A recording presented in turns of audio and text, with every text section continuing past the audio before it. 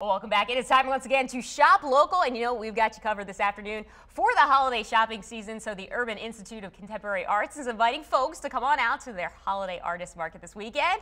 So Chris is here to give us the lowdown. Also joining us, very talented artists. We got Nancy, we've got Jared. Guys, thank you so much for coming in today. I really appreciate it. Thanks for having us. All right, Chris, you want to start it off with letting us know all about the market? Yeah, so this is our 31st year of doing this, so it's not like a first time at all. Yeah. So it's gotten bigger and better every year.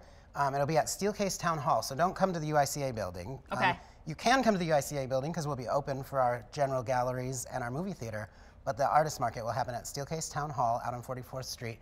It's this Saturday, December 7, and it's going to be from 10 a.m. to 5 p.m.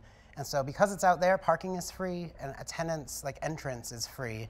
And then all of the money that's spent with the artists stays with the artist directly. So UICA doesn't take like a portion of the sale or anything. So it's a great way to support local artists and really meet an artist and work with them to talk about the art and figure out what they're doing, and also to pick some great things as gifts or some things for yourself. You should I love grab that. a few. Yeah, no, definitely. And we've got some of them here today. Yeah. So Nancy, why don't you start us off? Let us know what you brought in. Cool, yeah. So I have a few rings mostly and a couple of necklaces that I've made.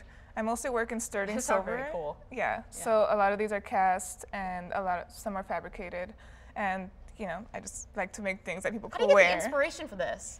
Different places, mostly literature or found objects a lot of times, like things. This kind of reminds me of something like out of a Marvel movie. Like it's very cool, yeah. Yeah, it's actually from like Aztec mythology. So, yeah, very cool. You got a lot of other stuff going on. And what about you?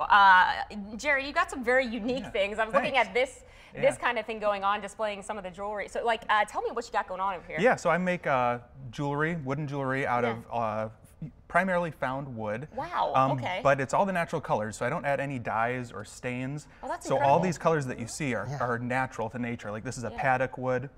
This green, my wife and I, we just found recently up in northern Michigan. Wow.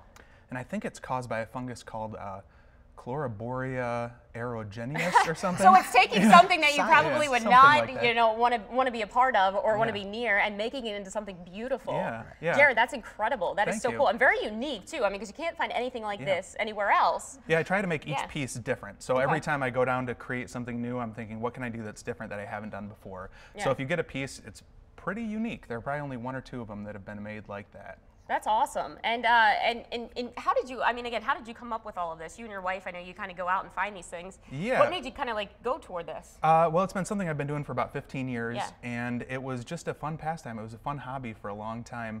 And just this year, I decided to make it my full-time occupation because I loved it so much. Yeah. And I just wanted to focus on it. It's so therapeutic and fun. That is absolutely amazing. You guys are both very, very talented. Chris, go ahead, give us the lowdown again about the when, where, happening with the market. So it's this Saturday, and as they were both saying, they find their own inspiration, but we'll have 75 artists there, so they'll all be bringing their own unique inspirations and their unique items. In the middle of the table, we have just a general selection from other people that will be there as well. Oh, that's great, So Saturday, the 7th, from 10 to 5, you can find out more information about it at uica.org/ham for Holiday Artist Market. All right. Guys, thank you so much for coming in today. We really appreciate it. We also have information as well on our website, 13onyourside.com/gifts. Stick around. We'll be right back.